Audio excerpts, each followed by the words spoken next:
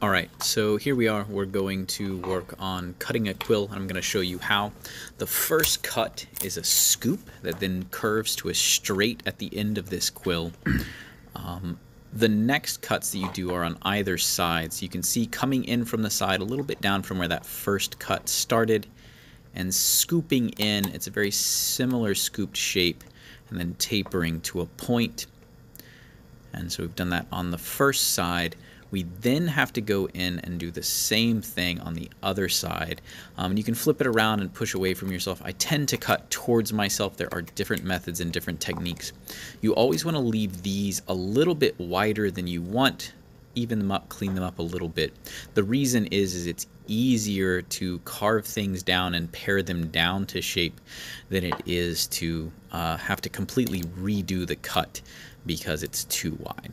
So trim that down one more time, just kind of paring down a little bit. And I've left it a little wider than it needs to be initially.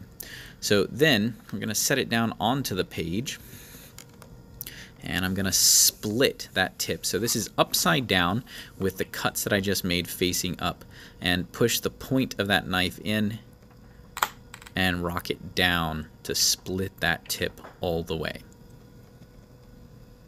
You can then see that there's two tines there. And so that part is hard to get right and hard to get centered. I then lay it down, apply just a little bit of pressure, and then cut it at about a 45-degree angle to nip off the end and to trim that very end to get the finished tip.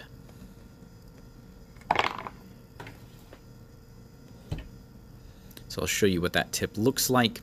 And so there it is. This one's slightly oblique, depending upon your angle of writing, whether perfectly flat or perfectly oblique. And then there is, you can kind of see a chisel 45-degree end at the end of that quill. And so that should be ready for writing. You can then pare it down a little bit if you need that